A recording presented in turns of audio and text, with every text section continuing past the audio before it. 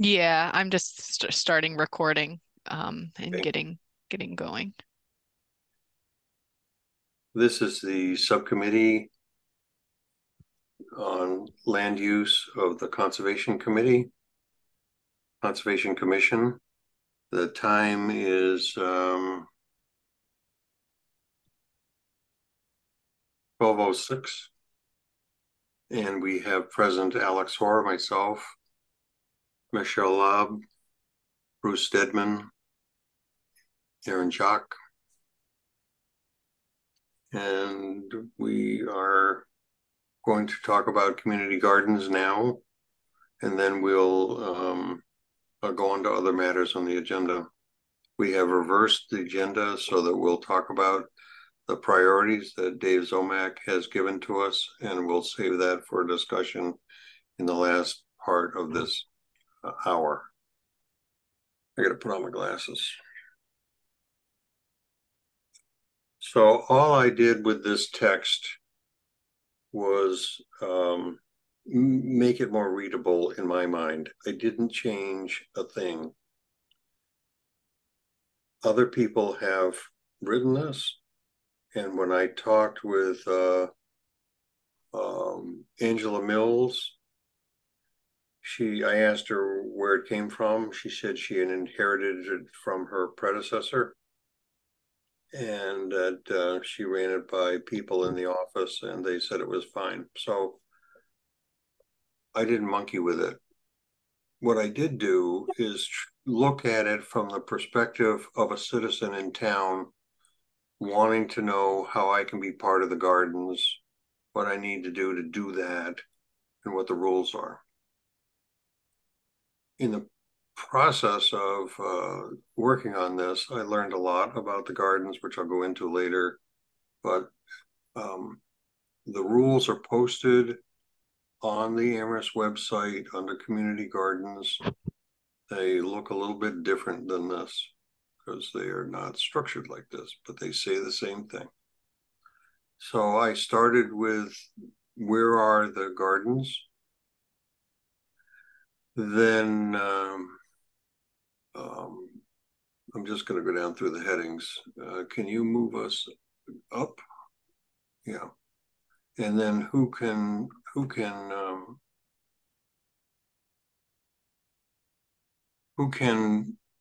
have a plot in a community garden?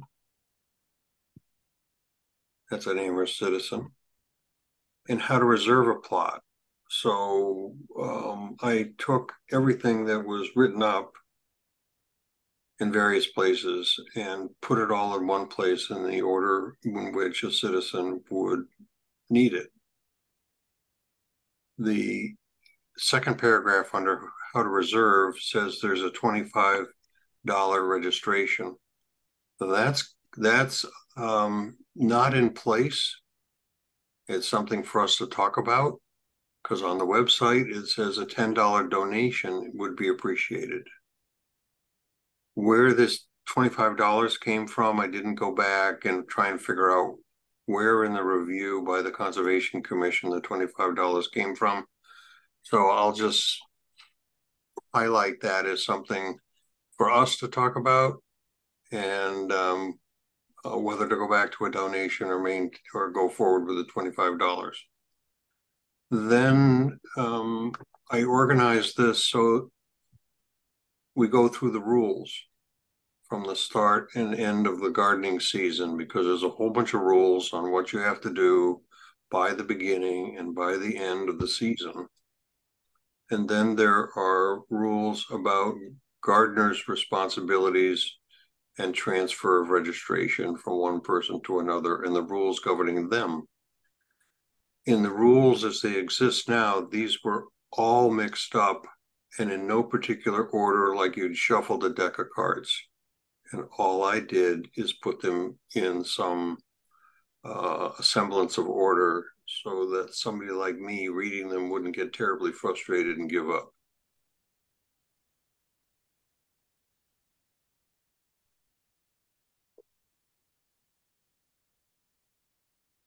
So I don't think there's a need to go through the rules if you have read them. and just open it up to questions by the commissioners present.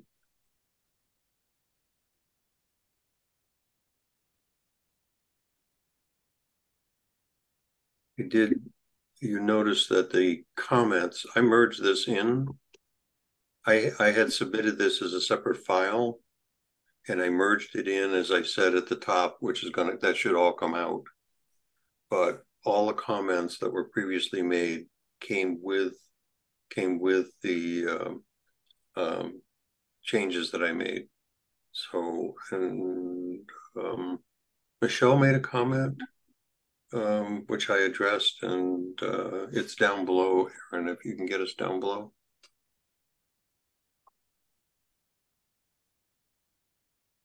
Yeah, so Michelle had asked a question.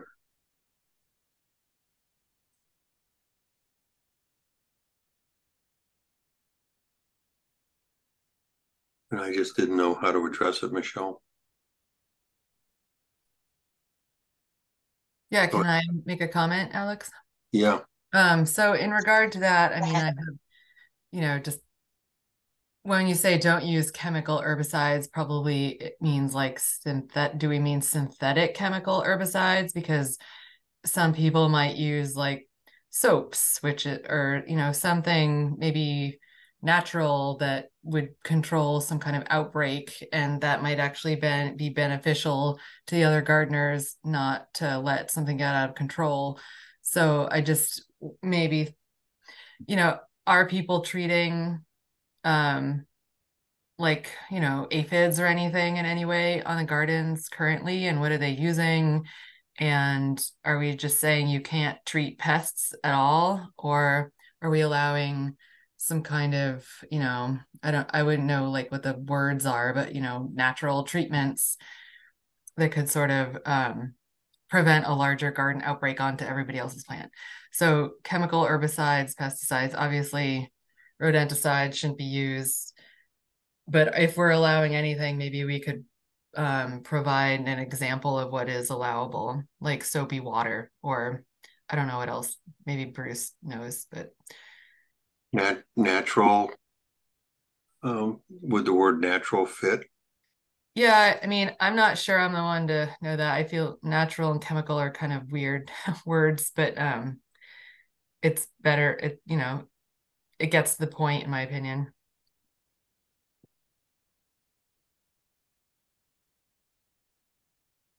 I'm open to suggestions. Bruce, you got any ideas?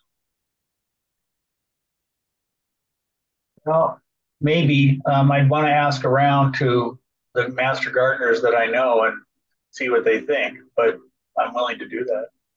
Okay.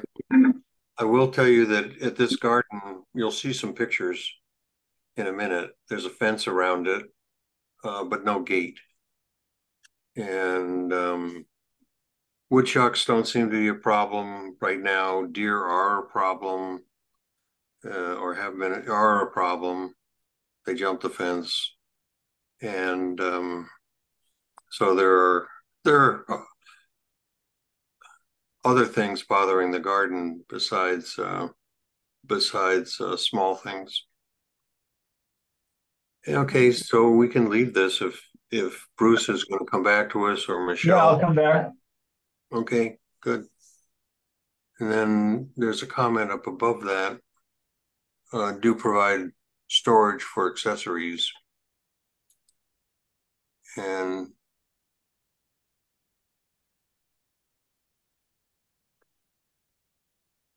was that Cameron or is that yeah, I think that's Cameron's comment. And I just added language.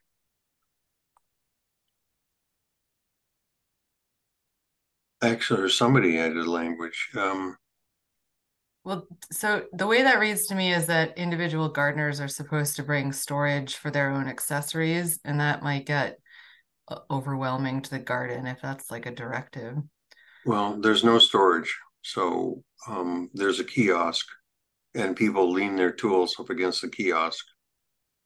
But it's storage is an issue.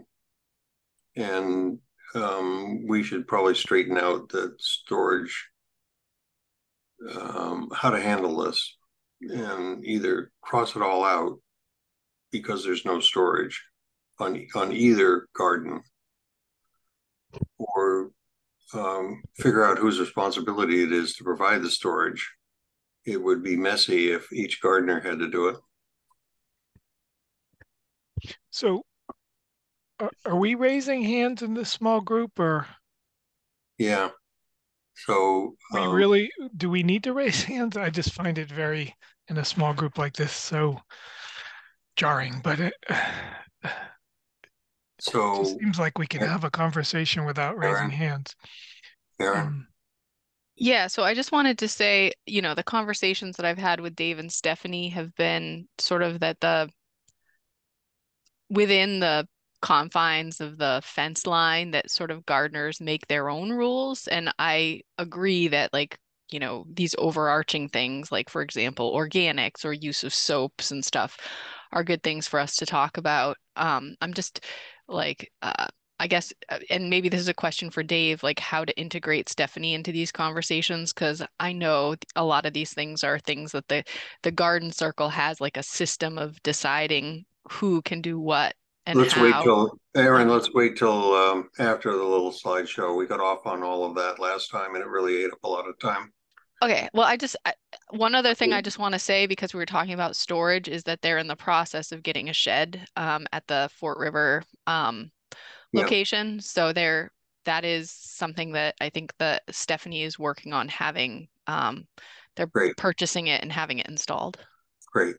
Can I just make a general comment on it? I mean, I'm fine with everything you did, Alex. I guess the only lingering thing is maybe provide some positive directions for what could be used for pest control, like, beer bottles and slugs. But just to hop from Aaron's discussion about what is really, of interest or in our jurisdiction outside the fence is like the bigger question I think that Dave wanted to discuss is where else do we want to allow community gardens, and right. how's this? Yeah. I got that. Okay. So our purposes have changed as we go on. This whole document, as you recall, circulated amongst everybody for a year. And lately, Dave has said, I define policy issues as do we need more? And particularly he named the garden. So I've tried to address that a little bit in the PowerPoint. But these rules, there's no place in these rules to talk about do we need more? Or who's in charge and all those kinds of things.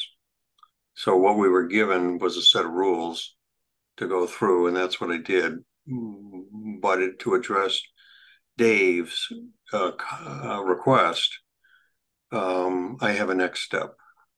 Okay. Well, this looks good to me. I don't really have any more comments on the common garden section. So what's below this, you'll see, is community gardens with a strikeout. That is the document that I worked from. And it was in this document prior to me merging my edits. I left it with the cross out so anybody can see that the comments did come forward when I merged it in. That's the only reason it's there. And once everybody's happy, it gets deleted. I'm happy to delete it. Me too. Okay, so we'll do that.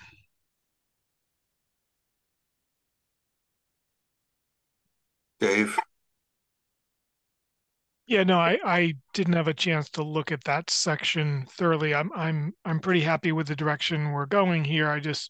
I do want to just be cognizant of what Aaron mentioned about the community gardeners at Fort River Farm Garden. So I just give want to give me a chance. Yeah. Okay, so Aaron, can I share the screen and bring up my PowerPoint? Yes. So I had intended this to include both gardens, and I'm working from a hard drive which I had in Canada, and my own computer here at home, and I got apparently mixed up on where I was saving things. So what you're going to see is what I saw at Fort River when I visited it on 9/16. So can everybody see my screen? I cannot. So No. how do I, help me out here? How do I If you go to the have it? bottom of the screen, there should be a share screen button in green. And then you select the screen you want to share and then click share.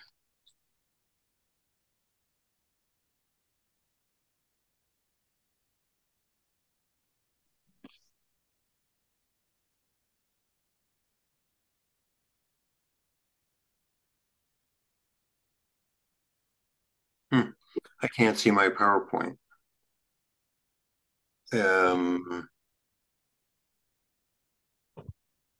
So I have my PowerPoint up, and then I have to minimize it in order to go back to the screen where all of you are.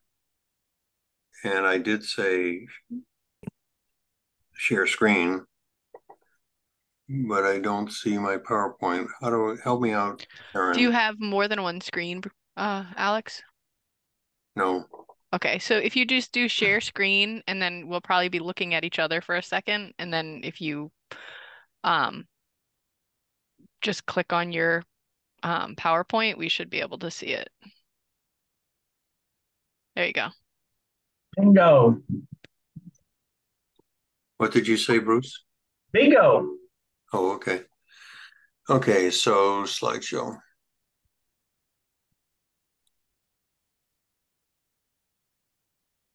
Okay, so I visited the gardens. I found it very difficult to understand them, and so on the 16th of September, I visited them and took pictures. Um, so when Dave Zomack specifically asked the Land Management Subcommittee to address the question, the policy question of whether or not there should be more or fewer gardens, that was difficult to do without seeing them. So what I present here to you is what I saw. And there are two community gardens, Fort River Community Garden and Amethyst Brook Community Garden, Amethyst Brook Conservation Area. The goal for both is to provide access to locations where individuals, families, and groups can grow healthy, homegrown foods reasonably close to their residence. I didn't make that up. I got that, I think, from the Amherst website. Both are located on conservation land managed by Amherst Conservation District. So here's a scene from Fort River Community Garden, which is located on Belchertown Road, kind of across the street from Cumberland Farms gas station. And you can see the kiosk, and you can see everybody leaning their stuff up against it to get a little bit of a roof. But there's that's the only thing that comes close to a shelter. And you can see the fence that's all around it. You can see that it's mowed. You can see that people have gardens. You can see somebody in the background. And to the right, you can see the opening and the pathway. There are pathways all around. And you can see, if you know what you're looking for, I don't know if you can see my pointer, but there's a little wagon, gray wagon in sort of the upper center left, which is what they use to haul water with. There's a spigot in the back corner. There's only one spigot. And they've taken a good care of the garden in terms of trimming it, and there's not a lot of weeds. There are raised beds, and there are gardens that just in the ground. And this lady here is the resident who manages the garden on a day-to-day basis, and she looks after the rules to make sure everybody's following them. She was very nice when I went there, and she did a good job of explaining to me everything. And after we visited, she wrote me a nice email explaining, putting in writing what she told me, because I wasn't prepared to take notes. So here she is again, and on the left, they're using plastic to kill the weeds, and that's where they want to plant sweet potatoes next year. So I'm going to not pronounce her name correctly, but Pong Lin, a resident of Amherst, is the community coordinator. This comes from what she wrote me. And I put it in here because it explains how this garden is managed. And I think, frankly, it does a very good job. But it is, and I can't see it all because of our faces. I'd have to minimize all of them. There we go. So you can read down through this and see that the Hampshire County Food Policy Group, or whatever that word is, no, I got to go back.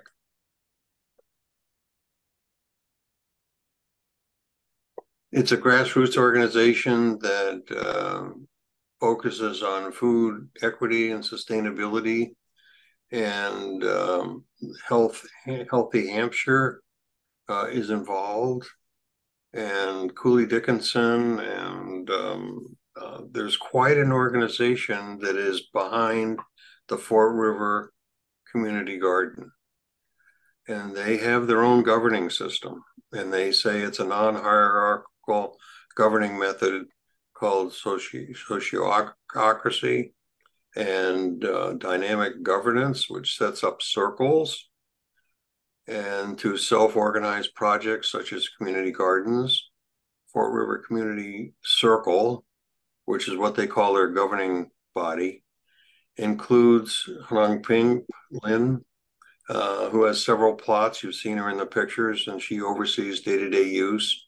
Ruth Hazard, whom I happen to know, as coordinator, and then Stephanie as director of sustainability for Town of Amherst. So on that kiosk, they have posted where the plots are and who has them. And each person has to apply with the Town of Amherst, and they're assigned a plot. And so you can go to the kiosk and figure out whose plot is which. And since I'm not going to show you pictures of Amethyst Brook, this does not exist at Amethyst Brook. What you get at Amethyst Brook is perhaps a tag with magic marker written on it on who has the plot, but it's not uniform. And on the kiosk is a map of how the garden is laid out with raised beds and in-ground gardens. And this nice little write-up about how it's all put together. And this is what it says. It's a very nice, informative piece. This does not exist at Amethyst. So my take on the Fort River Community Garden is that it appears neat and clean, well used, and productive. And when I talked to the lady who was in the picture, I asked her, how much food do you get? She said for a family of 3, it's about 15% of their vegetative diet. No rules are posted on site. She enforces them. Everybody knows each other on a first name basis. And I think this kind of gardening structure governance is working. And that's only based on my first visit. I haven't talked to anybody else, but, and I thought we should consider more of this type. It seems to work. And they're growing food. They're following the rules. It's neat and clean. And that's very much opposed to what I saw there with this brook, which is water seems to be a problem, weeds all over the place. It looks like people came in not knowing what it takes to garden. I saw 2 plots that were well managed. The rest are overgrown with weeds. They look no different than the surrounding. Some have fences that don't do much. There appears to have been an irrigation system set up, but there's no. So, Alex, I have a question. Yeah. So I'm going to give up my screen here unless you want to go back. Go ahead. It's just given what you've described. I think for me, the policy question is how much does the Conservation Commission interject itself into the management inside the fence? And maybe it's some, maybe it's none. I don't know. But to me, that's the policy question that this description raises. I can tell you that I don't know what role Stephanie takes place because I haven't talked to her, but I can tell you that when I asked who Angela Mills was, the lady that I was talking to had to really think hard. And they seem to self-govern very well. I don't think, I could be wrong in what the role Stephanie plays, but I think it's pretty much a hands-off. Yeah, let me just jump in. Dave, I'm sorry. I just want to interject one thing since we only have a half an hour. There are 2 participants here, and I don't know to which parts of our agenda they came to be here, but we may want to double check with them about when they get to speak if they want to. Sure. I can't see the screen. I have mine up. So I can exit. So maybe while you're doing that, Alex, I could just give a really quick background. So I think, Bruce, yeah, fundamentally, you ask a good question, which is, what level of detail does the commission want to get involved with what actually happens, if you will, within the fence or on particular plots? I would recommend that the commission not get into that level of detail because I think it will consume the commission. I think, as I've outlined in some of my earlier emails, I'm more interested in the commission focusing in on policy. How much growing do we want to have? Does the commission want to have on Amherst conservation land? And then what kind of models do we want to support? These are 2 very different models, and I won't go into a lot of history, but Amethyst Brook, up until very recently, Amethyst Brook was licensed out to one farmer who grew for the Many Hands Farm, which is a CSA on Pelham Road in Amherst. It's only in the last year or so that we converted that to really plots of individual gardening. In terms of Fort River Farm, I think there are many elements. I agree with you, Alex. There are many elements of Fort River Farm that are really working extremely well. It has been a very time-consuming process for Stephanie Ciccarello. It is quite labor-intensive, so I do have some concerns about whether we can replicate this in other places. I think some of the model makes sense. But I don't think we have the bandwidth to have 5 of these around town, or, I'm just plucking 5 out of my head. But there are elements of Fort River that simply have come together kind of organically, if you will, unintended, that through the Garden Circle and through a Healthy Hampshire that have provided more resources to bring to the table. For instance, the fence around the gardens.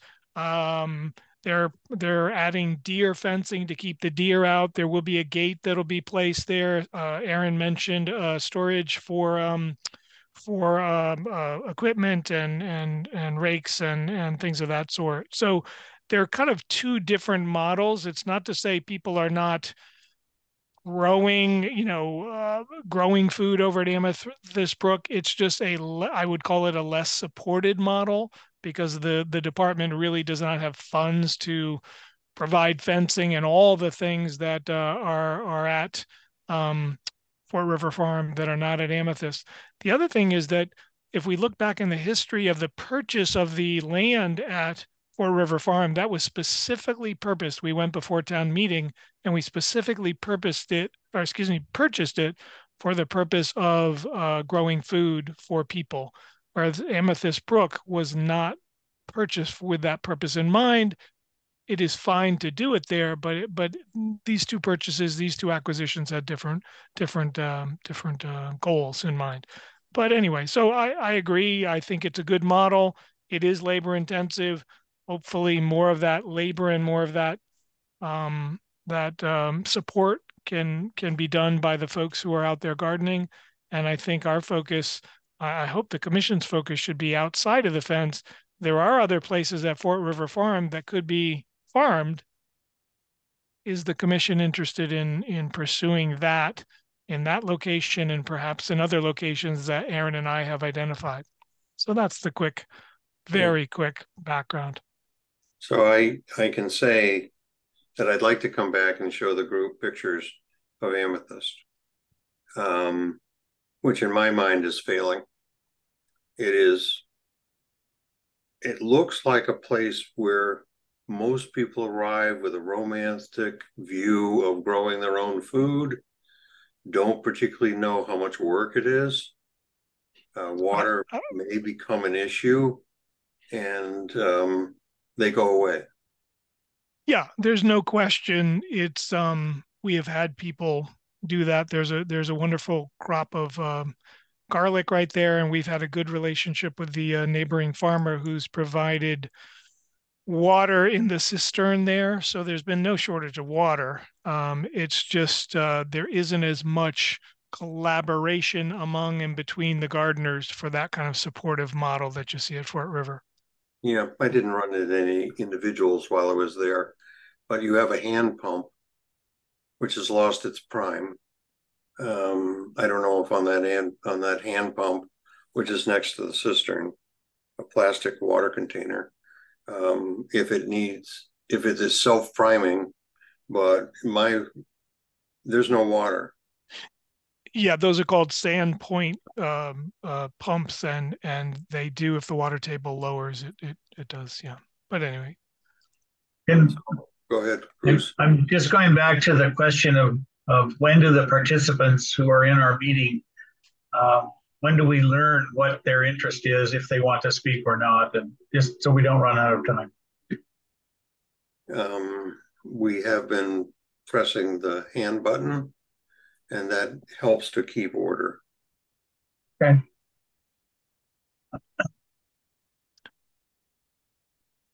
Would any of them like to speak? I mean, I don't see their hands raised. Yeah. Just checking. Anybody have any comments? Well, I was going to say we'll probably get to the agricultural use policy next time, but I followed some of Alex's reorganization approach, and then I checked in with an expert and got a couple of additional thoughts on the question. And there is a little bit of overlap with some of the stuff we're talking, particularly in the context of what does it mean to do organic farming, and so you can take a look at it for the next time. That would be helpful. See what reaction you had to my reorganizing and adding some questions. But we've also got Michelle's work, which we're probably not going to do justice to today. How about if we don't have assignments for the next meeting and we pause a little bit so we can get caught up and review the assignments that have already been done, rather than having people get confused on what Aaron's sending out. I don't care I just don't want to get mixed up on what draft we're looking at. And one of the things that got sent out today is a draft that I provided in July, late July, which somehow got left beside the road, and my comments got lost. I don't know how to recover from that. And that was, Bruce was editing and Aaron was doing things, and I don't want to waste people's time and have their comments lost. I've asked Aaron to give me some ideas on how we can integrate the changes I made in that document that are, so far haven't been made. Maybe I have to go back and hand pick everyone, which to me is a large pain in the neck. I already did it once. I don't want to do it twice. So I'm proposing that we're going to talk about Dave's priorities a little bit, if that's okay with folks, and we'll move the other things. I mean, I did timber management, and we probably won't have time to talk about that if we spend 15 minutes on Dave's priorities. So are we in agreement, or do people want to try and go through what they did for today? I think I'd like to hear Dave's priorities just so it can better inform our discussions about these sections when we get to them. Yeah, okay. Bruce, you okay with that? Yeah, I would be willing to take on the task of working with Aaron to get a document that is as clean as we can make it, that it can and go back to some of these older versions and make sure we've covered everything, if people are willing for me to do that.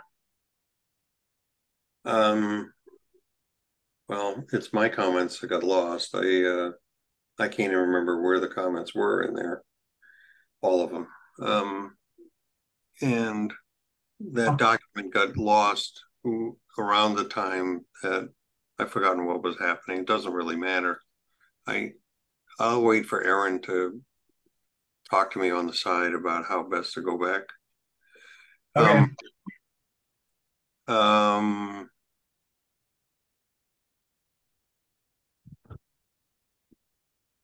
I was trying to think if there was something else besides the policy. So I printed out the policy so that I could look at it. And Dave, the only request I have is in the future, if you use some color that reproduces well when you print it, the light color that you used, my printer, I can hardly see it. That's just so with that, if and I don't know if we're finished with the garden, because I would like to come back and show you pictures of Amethyst Brook so that Michelle and Bruce are informed, and maybe they can find time to swing by there themselves. As to being inside the fence, that works. That works at Fort River.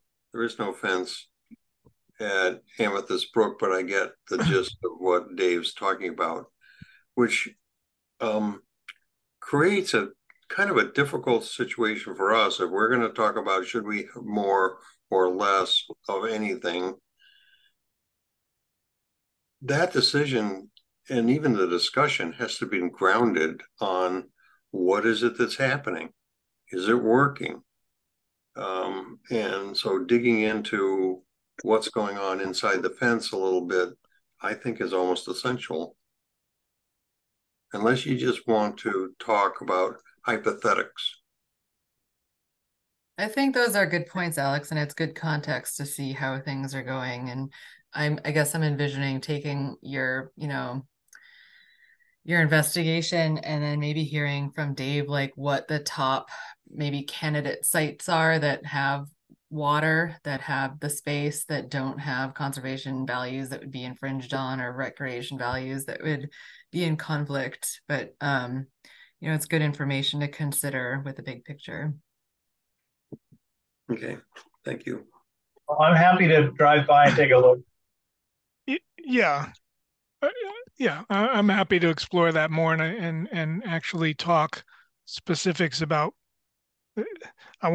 Eventually I want to talk about models. There are a number of different models of growing food on conservation land, they are more or less intensive. Some are individual focused, family focused. Some are focused on a community. For instance, you may get kind of a group of Latinx residents who want to grow as a group, and they want to grow vegetables that are culturally significant to them. These models are happening, they're happening all over the valley. We're not reinventing the wheel here. They're happening in Northampton, they're happening in Holyoke, they're happening in Hadley. So we can look at all of those.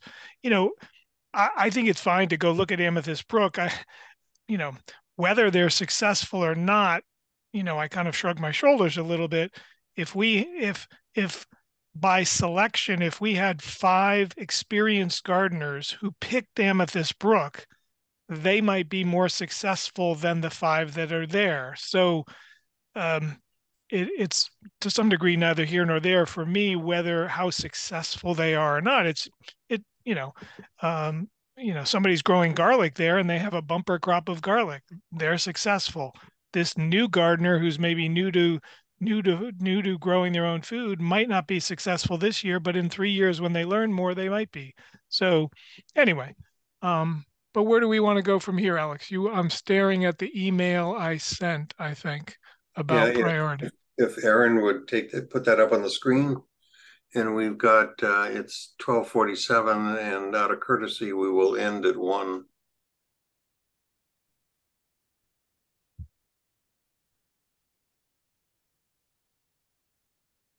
I can't hear you, Aaron. Aaron. Sorry, the email that I forwarded to you from Dave, or that he, I don't have it like up and ready to go, so I'm gonna have to track it through my email. If anybody else has it, feel free to share. I can do it. I can bring it up. I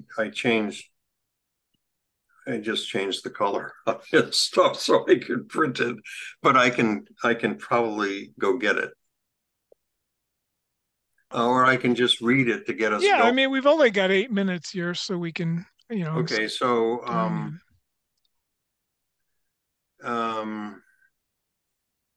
do we want to? I mean, I can outline some of these areas. Dave says, generally, I think a discussion of land use policy and practice relative to climate change would be helpful. We already talked about that last time, and Michelle took that under her wing. Anything we are doing now may propose to do in the future has implications for climate. Climate will impact the natural resources we are managing too. Think Puffer's Pond as a cooling center for future generations in town. So when I read that, that's Dave talking, but not necessarily laying out specific policy issues. Then I asked him to accept climate change. Then I asked him to list specific topics, and he did, in no particular issue, rules and regulations. Are we in agreement with what we already have? Dogs, camping, mountain bikes, motorized vehicles on land and water, hunting, drones. Ag use policy. Look closely at current document. Does it need to be updated? Input from farmers, land trusts, ag advocates. And then he's got a subtopic, which is leases and licenses. Do we want more use of conservation land for growing food? If so, how to achieve that goal? Community gardens or other community-based growing models, which he just talked about. And then it's forest and early succession habitat management. And Dave has commented about that in the past, that we're not doing a very good job, he said, of managing early succession habitat. And I think that had to do with mowing. And then with regard to things being time sensitive, he said nothing jumps out at me as extremely time sensitive, but he did say something about agricultural use, that's a long-term horizon, so the sooner we get to that, the better. And Bruce looked at it, and we'll talk about it next time. So that's what that's what Dave wrote to all of us. But then under each of those sections, I did pose some questions about dogs, camping, mountain bikes, I read that. motorized vehicles. Well, down below, there's some more specificity Oh on yeah, hunting, I'm sorry. drones. Yeah, Yes, I forgot to flip the page. yeah. Under each one of those, he did specifically mention certain things for us to look at. So, Can I ask a question? yeah, Sure. Um, so I'm just going to start with the agricultural use policies because it's sort of on the forefront of both the land use document and, we've been talking about it. And is there sort of like a clearinghouse of information about this kind of stuff? Because it's not really my area of expertise. So when I think about, do we want to see more growing, like things like what kind of growing, what scale of growing, what are the pros and cons, what is the interest, what is your experience, Dave, like having, overseen in many leases or many different kinds of growing in the past, just like, is there a way to sort of get some information from you about each of these components that would sort of help not lead our discussion, but also, things to consider? Because in some ways, I feel a little in the dark about, like, I just have no history. You have the institutional knowledge around this that we don't have. Yeah, that's all. Just sort of context around each of those points. Well, there is no clearinghouse. Every Yeah. community does this differently. Every community in the Commonwealth does this differently. Those that have conservation land have, as I said, a number of different models from, I call, I call kind of community gardens, that 15 by 20 foot plot or 10 by 10 foot plot. That's kind of the traditional model. You pay $10 or $20, whatever it might be, and you get a plot. And that's kind of the traditional model. I think we've put our own little spin on it with the garden circle, um, uh, uh, democratic decision making.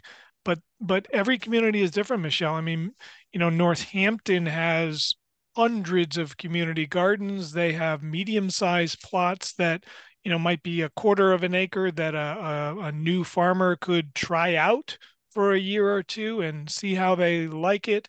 Orleans has the traditional gardens, and then they do different size plots, a couple hundred square feet to as much as an acre, and people can try those out and see how their growing goes. Some people fail, some people succeed, some people might have a tractor, some people not. And there's everything in between. So I almost think we need not to look at ourselves, but look at other communities and do a little research and talk to Northampton, talk to some of these other communities that have Weston, for instance. Weston has a CSA on conservation land. Weston and Lincoln, Lincoln, Mass, and Concord, all three of those communities lease out extensive portions of their conservation land for farming. So I think we have to look externally to see if we're interested in any of those models. And didn't Amherst do that with Many Hands? Wasn't that a CSA on conservation land, or is that different? The actual CSA was not on our land. They grew vegetables on Amethyst Brook and took them back to the CSA, which was in the neighboring, the abutting farm. So what this says to me, and this may be too much work, but what it suggests is that each of us who takes on a different section of this basic document could do some of the research that Dave just described. Maybe Aaron and Dave could do some too. But so let's take the agricultural use policy. Beyond just reorganizing it and asking a couple of questions, perhaps what I should do is do something a little more like what Alex did with gardens, except out away from the town, and say, okay, here are three different approaches that three other communities have used as conceptual ideas on where we might go in the future as a policy. I don't know how much time I would have to do that, but some, conceptually. And so if each of us had, there are four of us, and if each of us had, or three of us, and we each of us took the different sections of the policy and did that outward look, just a couple of hours of Googling and talking to people and writing something up that was a page saying, here are the models, here's more or less how they work, here's who's doing it. That might help the discussion down the road.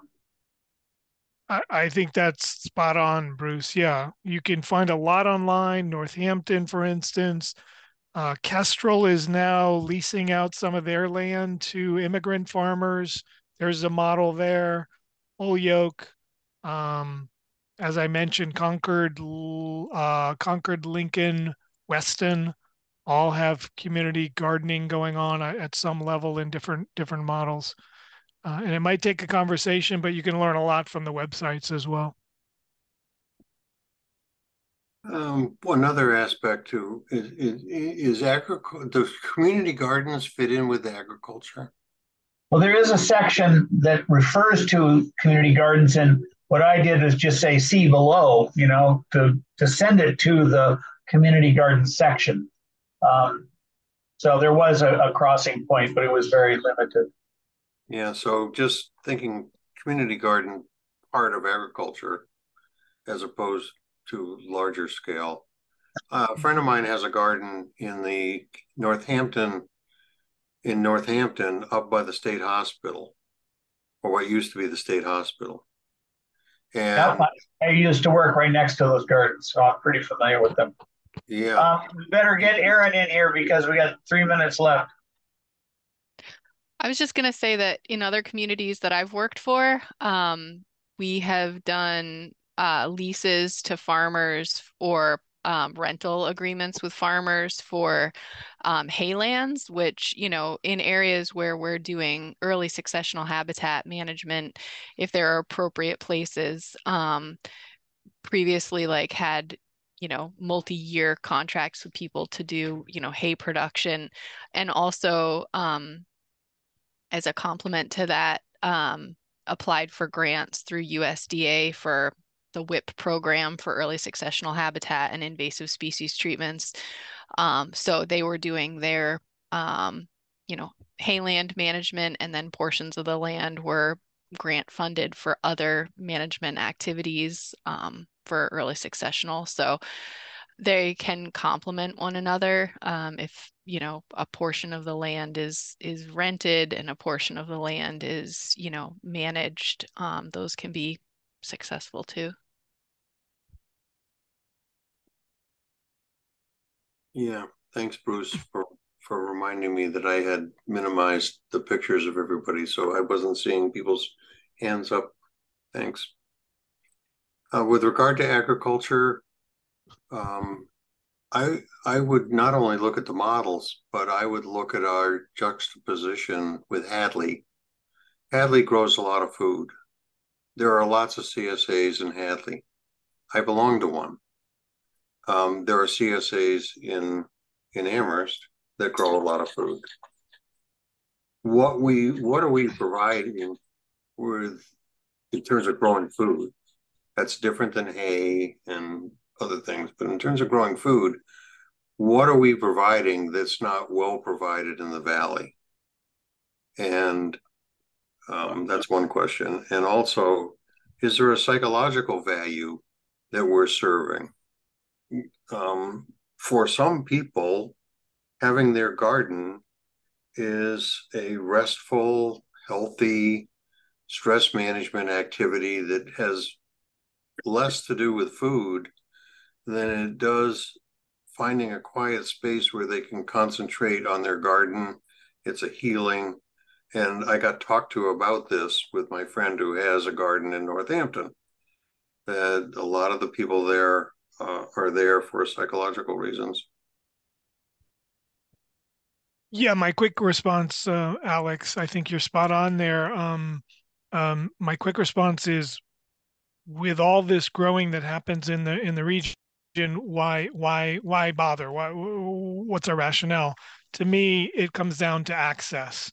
So most, 99% of the land we're talking about here is privately owned. CSAs, I belonged to Brookfield for 20 years. CSAs are wonderful. They're not accessible to a lot of people. Frankly, they're too expensive for a lot of people. So what we're providing for people is a very low bar, a very low threshold access to a 20 by 20 foot plot or whatever, so they can grow their own food. And like you said, there's community. We're providing, at least in one of these models, more community that they may not have. So that respite and that community is achieved down at Fort River Farm. People love the place. It's diverse, a high level of diversity among the gardeners, and a very low bar. If you can't afford a plot there, we're not going to exclude you because you don't have $10 or $20. Yeah, and we're over our time now, so I want to be cognizant of that. But so anyway. access is not only money, it's time. And as the lady there said, it takes a lot of time to manage the garden. And anyways, we'll end there. And unless there's just something that must be said, we're over to our time, and out of courtesy should end the meeting. Are we all going to do a little research though on models? Is that the idea? I like that idea. I don't know. Do we have a couple minutes to divvy them out?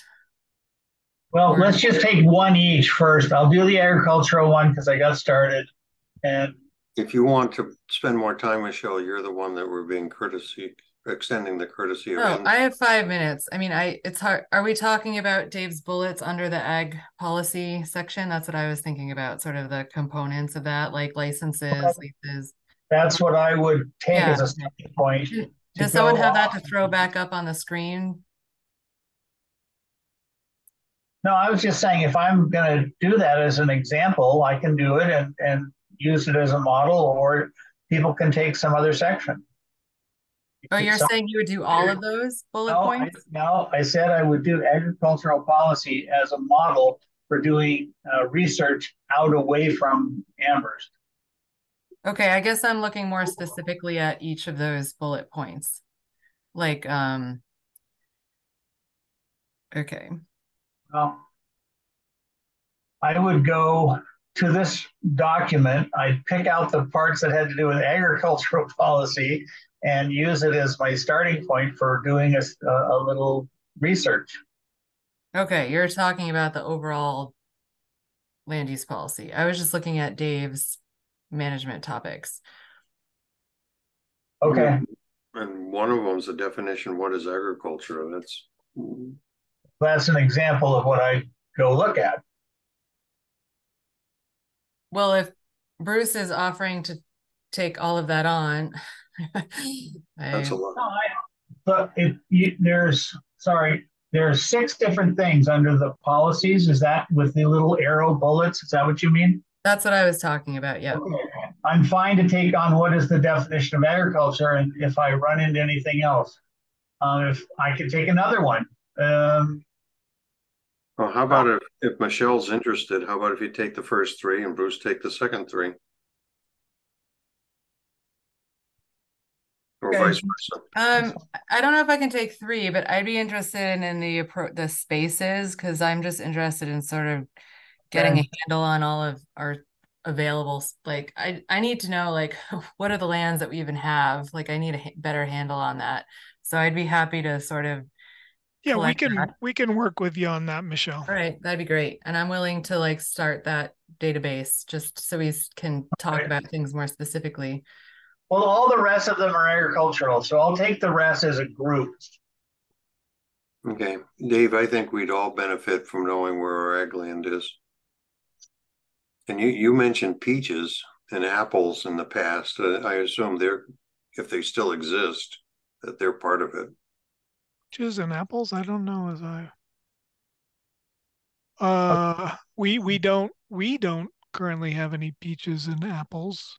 There may be old apple trees at Sweet Alice Conservation Area, but we don't grow any peaches. Yeah. There was a permaculture garden that was started at uh Larch Hill by John Root, and there was like some plantings put in there. I don't know what he Yeah, planted specifically. it's kind of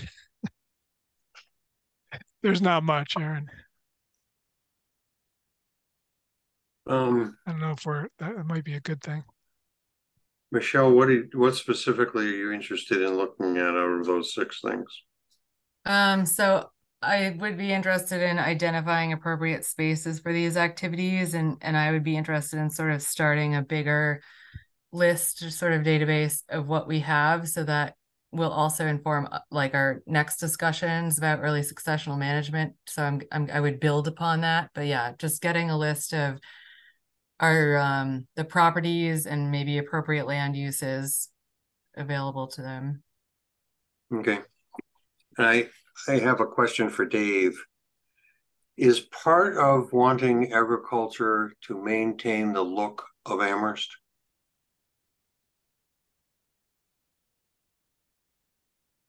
Uh, do you mean agriculture on conservation land? Yeah, or Or, generally. Um, well, I don't know if I can singularly answer that question. I think people, because we historically were an agricultural community, as were many in Massachusetts, I think people value the aesthetic of agriculture, but really the agricultural land in Amherst is really preserved through APRs, through agricultural preservation restrictions, not really through town land per se. Most of the large vistas off of Southeast Street and Northeast Street are not conservation land. They're agricultural preservation restrictions. So what those farmers do on their land is up to them, as long as they are staying in line with the APR regulations. I think most Amherst residents enjoy those views aesthetically, but that's never, it's never been a driving force, I think, for the department. Again, I think people enjoy those views. Mount Pollux, people love to look at the open fields from Mount Pollux and the Mount Holyoke Range. So sure, I mean, vistas are important. People love to see them. vistas and it's healthy to live in a community where tractors use the roads as well as cars. Sure, absolutely, absolutely. Can I ask one question related to that? So when we talk about Amherst conservation lands, are we talking about the lands owned in fee, or are we also talking about APRs? And I guess I ask because some of the easements or the restrictions I've read like specifically do mention views, like scenic views as part of the values. But in this We context, we are not talking about APRs okay, in this or context. CRs, we're just talking about Amherst lands.